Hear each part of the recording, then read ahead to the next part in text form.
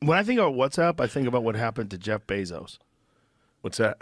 Well, someone, I think it was the top dude in Saudi Arabia, sent him a link. Here, click on this, my friend. Yeah. And it was one of those black guys with the dick. It was Got him. got him. Somebody got me the other day with Floyd Mayweather. That was one? I got that. I got sent Segura that. I got saw me. the San Francisco Chronicle at the bottom. That's how you know. Segura, whenever he sends me something, I'm like, I know he got me. I know I'm clicking anyway. Ah, he got me.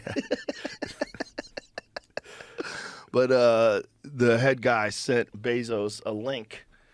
And, Jeff Bezos hack. Amazon boss phone hacked by Saudi crown prince. Wild. Okay. Investigation suggests Washington Post owner was targeted 5 months before murder of Jamal Khashoggi.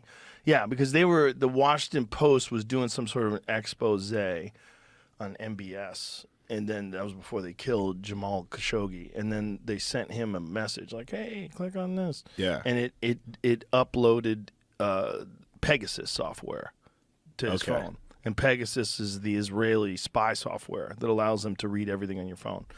Apparently, though, according to Gavin DeBecker, who's a securities expert, that the new Pegasus 2, they don't even need a link. They just need your phone number. Like, it's over. Yeah.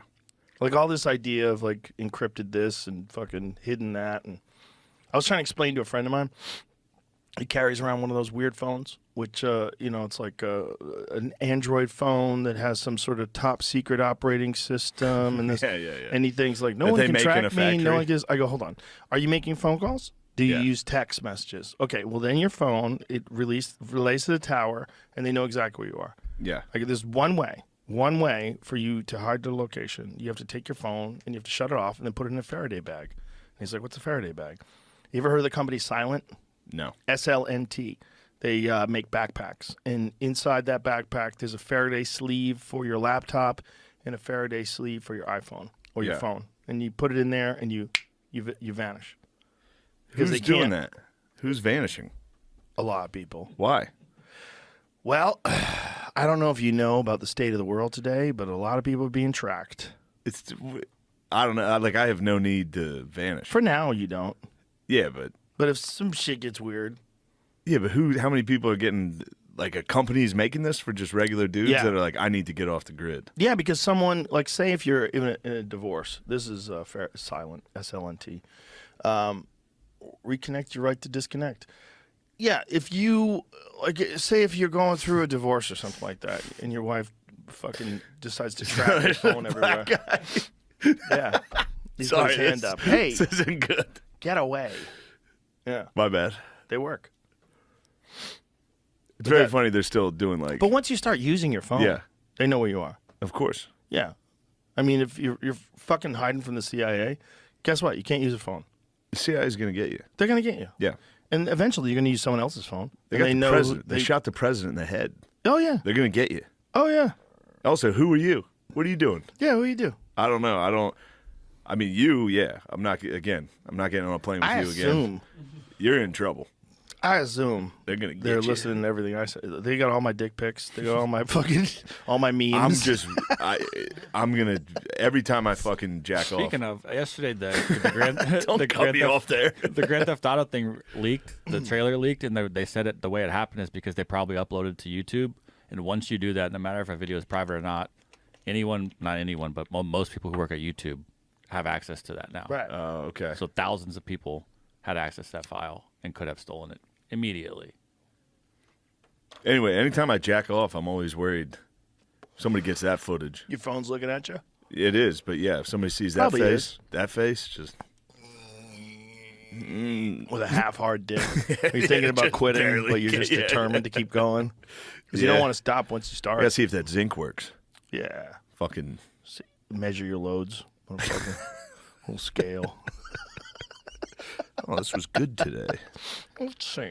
I had 5 egg whites. Yeah, that Waffle House paid off with a major load. Yeah, if guys have little loads, they get sad. Like, it is depressing. What's all that about? Yeah.